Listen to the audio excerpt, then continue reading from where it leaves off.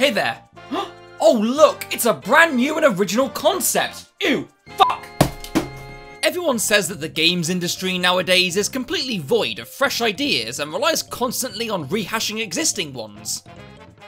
Yeah, and it's kinda easy to see why. People are already familiar and attached to pre-existing franchises and IPs. They're more likely to get excited about them and engaged in them as opposed to something new. And as much as people rag on the lack of creativity within the industry with so many sequels and remakes, I still think there's plenty of benefits to them as well. With sequels, it's generally the developers simply being resourceful. You have all the assets and the engine, why let it go to waste? And hey, also use it as an opportunity to build on what already existed, maybe fix some things that didn't quite work last time, improve what was already there. Or, you know, take the piss and release an entry every year where the biggest upgrade is the graphical capability to render every wrinkle on someone's scrot. I also think in many ways the same can be said about remakes. Looking back at video games history is extremely telling of how far technology has advanced within the last few decades. Developers were limited by the tech of the time, so maybe going back to certain games with the resources available to us now to allow us to fully realize these visions or maybe have a different take on it. It's not such a bad idea. Now, normally publishers don't see it that way. They use it to cash in on nostalgia because we as gamers lap it up like the gullible bitches we are. Video game sequels and remakes are just an inevitability, whether we ask for it or not. So I'm just going to embrace the devil of unoriginality and share some of my most desired sequels and remakes. What series would I like to see get a new entry, and what classics do I feel should get the modern remake treatment? Of course, this is all purely hypothetical, and I'm not going to go into fairly obvious picks, like, oh no, what if they don't make another 3D Mario? So with that, these are my most wanted sequels and remakes. Whoa! Now, this may come as a surprise to many who watch my videos, but I kinda like Crash Bandicoot. The most recent entry, Crash 4 It's About Time, I think was an incredible return to form for the franchise. I would even go as far to say, when looking at it from a gameplay, level design, and control perspective, it's the best game in the series. I think the core game is near platforming perfection. Platforming perfection with a bunch of tedious, repetitive bullshit completionist padding, but platforming perfection nonetheless. Though I say near, because of course there are some frustrating elements. The animal riding controls pre-patch were just broken, the hidden box placement got annoying as opposed to clever, and some of the other playable characters had some control quirks. As great as I thought the game was, there was of course room for improvement, just to iron out the kinks, because there are some blatant ones. I'd love a potential Crash 5 to solve many of these issues, trim the excessive fat of the padded out completionist content and focus it more on great level design. Tweak those smaller gripes and I think we'd have the perfect Crash game on our hands. On top of that, since Crash 4 experimented with the map style of Crash 1 and having the masks as opposed to power-ups, I'd like a sequel to maybe have a go at the warp room style of level progression again, but of course with some new twists. And maybe bring back the permanent power-ups from beating bosses, expand upon them, and give us more ways to build on Crash's moveset. Crash 4 has set the stage to refine things to perfection and try different ideas for the next installment. Bastards! Also, I want Dingo Dad to say "cut." Yazoo! Speaking of classic PS1 mascots, let's drag another one from the grave and force him into second life. Yes, I'm talking about the bitch who wishes he was Yoshi. Croc Legend of the Gobbos is one of those games that everyone seems to have nostalgic memories of, but isn't really held in too high a regard as one of the best PS1 games ever. It's a simple point A to point B 3D platformer where you have to collect these little fluffy knobsacks to beat it. It's nothing that special when all's said and done, yet for some reason that I just can't quite put my finger on, the game just has this really pleasant and nostalgic charm to it, despite not having played it that much at all as a kid. It is, however, very flawed in certain areas, mainly with one of the most important aspects of any platformer, the controls. It has this tank-like movement, so instead of fluently darting around the level, you have to carefully maneuver Croc, making for at times really finicky, annoying, and heavy-ass platforming, and it really does kill a lot of the enjoyment from the game, and I think if this was overhauled, it would make it way more playable. Given that the game isn't the most popular, I think something along the lines of a simple budget remake that reworks the controls and gives it a little graphical glow up, I think it would make for a nice, pleasant little nostalgia trip for many, and hopefully bring back another forgotten face of the PS1.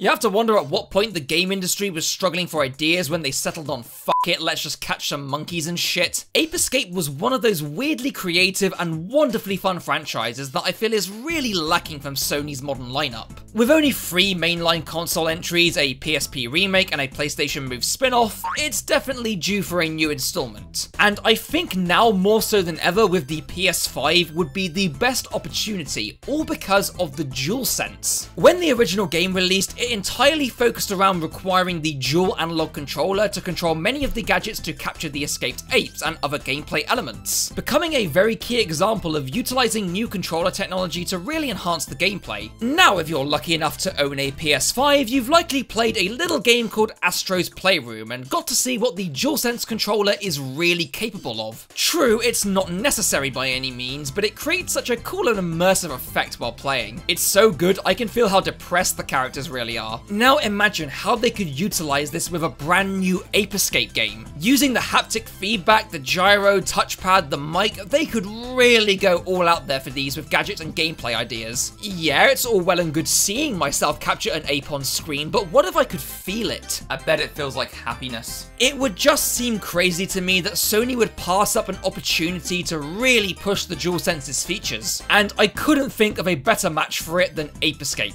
Come on Sony, surely you can give Ape Escape a chance, and also do something with Sly Cooper while you're at it, and maybe Jak and Daxter. Just fucking do something with your franchises, Sony, Jesus.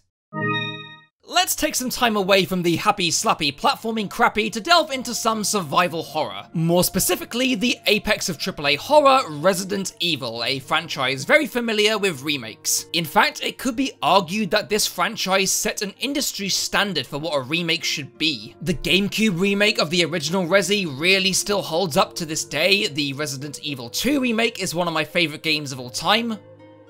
Remake was a thing. So where am I going with this? Now, some of you may be thinking, oh, surely this is leading to a Resi 4 remake. And while, yeah, that would be interesting, I think the HD ports currently hold up both graphically and in terms of gameplay. No, what I'm suggesting may actually be rather more blasphemous. Just hear me out here. Another remake of RE1, but in the style of the RE2 remake. Now I know, RE1 is so synonymous with the style of classic Resident Evil. We're so used to exploring the Spencer Mansion with those fixed camera angles in mind, and that's why I think if you're gonna try and remake it again, do it in a fashion that makes it different enough to justify it, just like how RE2 did. Much like how the original remake changed some things and made additions with stuff like the Crimson Heads and Lisa Trevor, go even further and make changes that would make more sense with this other gameplay style. It would just be really cool to see this setting in a third-person perspective, though you could already do that in Umbrella Corps, but why would you do that to yourself? I'd also just love to see the Spencer Mansion in the new RE engine. It would look glorious. And I'm just curious more than anything to see what it would be like. And yeah, I know the idea of remaking a remake kind of sounds dumb, but it still wouldn't be the stupidest thing this franchise has done.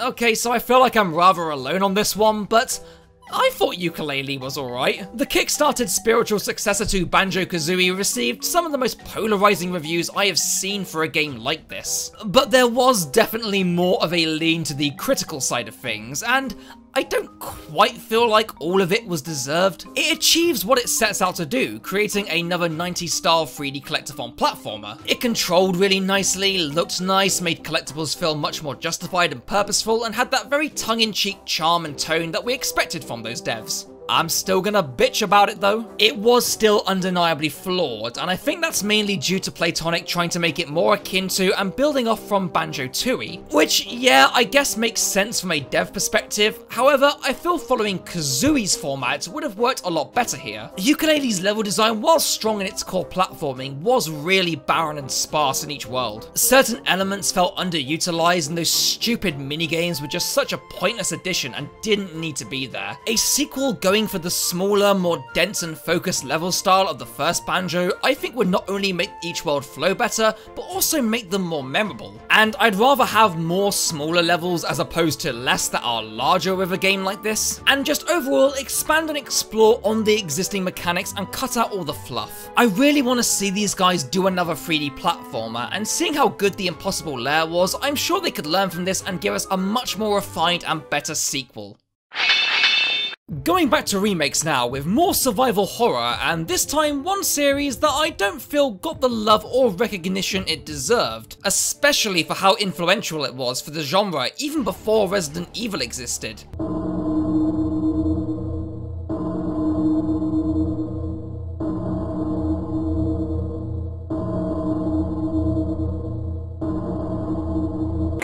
Clock Tower was a series best known for its first two entries on the Famicom and the PlayStation respectively, in which the player controls the main character via a point-and-click interface. It requires players to explore the environment, find items, solve puzzles, spliced in with some tense run-and-hide gameplay as you're stalked by the series' iconic killer, the Scissor Man. But scissors aren't scary! The first game, especially for 1995, was groundbreaking for its time, considering how it managed to create a really haunting atmosphere and tense gameplay from the limited hardware. The PS1 installment is a direct sequel, carrying on the story, taking you through multiple scenarios with different characters, all with a slightly more corny and B-movie-esque horror tone to it. The Clock Tower murders are fascinating research material for me. I think this man is clinically dead. However, this time it was of course in a 3D space. Either way, both games were pivotal in the genre's history, despite being very dated by today's standards. And the point-and-click style made it distinct from other horror offerings of the time. And after fading into obscurity, I'd love to see this series, these two games specifically, given the HD treatment. And I'd be way open for how they would tackle this. They could keep the point-and-click style, but I'd be down for exploring alternate avenues. Maybe give the player free movement, have it in third person, first person, go nuts. Take advantage of the modern hardware to rejuvenate these horror classics for the modern era. Now true, there is Nightcry, a spiritual successor to the series created by Hifumi Kono, the director of the first two Clock Tower games. But I think the Scissor Man needs his time to shine again as one of survival horror's greatest icons. He deserved better than whatever the fuck this is, damn it. You know, I've kind of had classic LEGO games on the mind recently. It's a dangerous rabbit hole, my therapy bills are piling. Looking back at the LEGO media era of those games, I was wondering if any of these would have great sequel potential, and then it hit me, of course. LEGO Racists. I fully intend to cover the LEGO Racers duology at some point in the future, as I've got plenty to say about both. They are strangely different though, for being direct sequels to each other. The first game stood apart from other kart racers at the time by allowing players to build their own characters and karts from LEGO bricks, as well as a unique power-up system and a goofy charm derived from LEGO's own original properties, albeit having some very basic driving mechanics. The second one is really bizarre in that it continues where the first one left off, yet completely reworks the game and feels somewhat alien. They completely changed the driving style to something somewhat realistic and physics-based, but still treating the races as if it were a kart racer. And the tracks, as opposed to all being unique, had 5 open worlds, each with 5 tracks laid out around said worlds, making them just feel really repetitive and dull and completely stripping them of any personality. Oh, and also everyone sounds like they're having a stroke.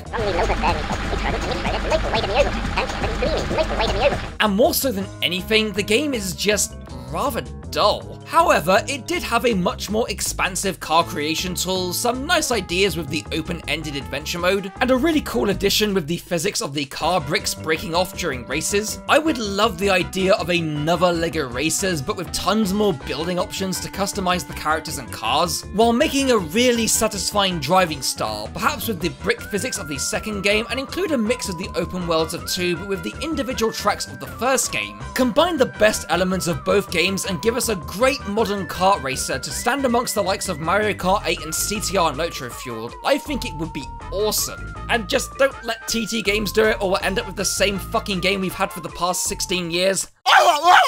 Well, we've already talked about one Crash 5 today, so surely talking about another one couldn't hurt. Now, I need to state very clearly, I actually don't think there should be any more Crash remakes. It's not needed and the franchise should focus on new stuff. Stop asking for a Crash Bash remake, it's naff and a remake will not fix its inherent problems. I will die on that hill. But if you had to force my hand, I would say that if any other game in the series should be remade, it would be Twinsanity. It was an interesting take on the series gameplay, playing out like one big adventure, all with a great sense of humour. However, I do feel that it is rather overrated for what it is. It's a very fun game, albeit an unfocused, messy and broken one. And that's because Twinsanity's scope and ambition far outweighed the time and resources the devs had. Because the one thing more interesting than what Twinsanity is what it wasn't. It's widely known now that there were tons of concepts and ideas left on the cutting room floor, several whole level ideas, characters and plot beats that never made it. And even as is, the game is very rough around the edges, practically oozing with bugs and glitches. So what if we got a director's cut of Twinsanity, so to speak? All these scrapped ideas being implemented and actually have the game not shit itself or break every few minutes. Hell, even the director of the original game has expressed his interest in doing just this, so I guess it's not entirely out of the realm of plausibility. Again, it's completely superfluous, but I'm just saying, I think it would be cool. Some things would look nice in HD. You cheating bastard! Yeah, I know, I'm a fool for expecting Rare to do anything with its classic IPs that isn't a fucking abomination, but a man could dream. With Perfect Dark, yeah, we'll see how it is. If we see any more from Banjo, perhaps, but I'm not holding my breath. But the one that is still rather sore for me is Conker. And yeah, I know I'm playing Live and Reloaded because I think it's the better version, fight me. Despite not being a big financial hit upon release, the original Conker was and still is a bona fide cult classic. And while the concept of creating a raunchy and crude experience from such cartoony and innocent platforming character stereotypes may not be that shocking or humorous now, it's still one of my favourite platformers just due to its bizarre, weird, mean-spirited tone. And I do treat it more as a fun experience rather than an amazing game. There really isn't anything quite like it. And we sadly never got to see a follow-up. And yeah, the ending did leave things fairly conclusive, but left on that rather empty and melancholy beat that I feel could have led into more for a sequel. Now, one was actually planned at one point called Conker's Other Bad Day that sadly got canned when Microsoft bought Rare. And just recently, the director Chris Seaver unearthed tons of concept art and story details on what the game's story would have been. Along with level ideas, gameplay concepts, it sounded like a perfect sequel, and it sucks that we never got to see it come to fruition. Now, I imagine a sequel of Conker nowadays would probably have to be a complete redo of this concept, seeing as it was made for its time and comedic sensibilities do constantly change with what is relevant and humorous. It would be great to see a Conker game that takes shots at the modern gaming industry while taking advantage of the more advanced hardware to provide a great gameplay experience at the same time. But I guess if modern Rareware is anything to go by, we'll just have to settle for these classic IPs sitting around with their thumbs up their asses. Finally, let's end this with perhaps my most wanted remake, a remake that I know I'm not alone with wanting. A true cult classic if there ever was, the pinnacle of gaming in 2003, The Simpsons Hit and Run. While not as mechanically deep as the game it was parodying, Hit and Run more than made up for it by just being tons of fun to play, all while incorporating that charm and wit of the earlier eras of The Simpsons. Just exploring Springfield and having fun. You could kick your wife, drive about, kick your wife, take part in races, kick your wife, sky's the limit. It's one of my personal favourites, and I know a remake or sequel is highly demanded. Now, I don't think a sequel is necessary or that practical. People are very fondly attached to the original game, so I think a remake would make more sense here. And I think they could do a lot to refine and expand upon what's already there. Maybe consider combining the 3 main areas into one large open world with new areas connecting them, add more missions, more vehicles, and perhaps seeing as how the original adopts its gameplay style from the PS2 era GTAs, maybe let a remake take cues from the more recent GTA titles. There's so much cool shit they could do while bringing back a beloved cult classic, and I don't know, it just feels like it makes sense. The game is really nostalgic for so many and probably would do well considering the demand for it. And surely if SpongeBob Battle for Bikini Bottom can get a remake, The Simpsons Hit and Run can too. Who could do it? I don't know, but just as long as they can recapture the fun of the original while expanding upon it. Just want to kill my wife in 4K, come on now. And those are some of my most wanted remakes and sequels. Now of course there's plenty more I'd love to see that I didn't have time to discuss discuss. For example, I think a new 3D Rayman would be awesome, a Pac-Man World 4 would be really cool, and I'd love to see seemingly dormant franchises like Banjo-Kazooie and Sly Cooper get new installments, and yes, I am 3D platforming's bitch, why do you ask? So yeah, while I do think we should be striving for new and original ideas, I still think it's beneficial to occasionally give a fresh take on old experiences while expanding and exploring the potential within existing ones, which is why I think we need to see a Knack 3, because surely the third time round it won't be dog shit.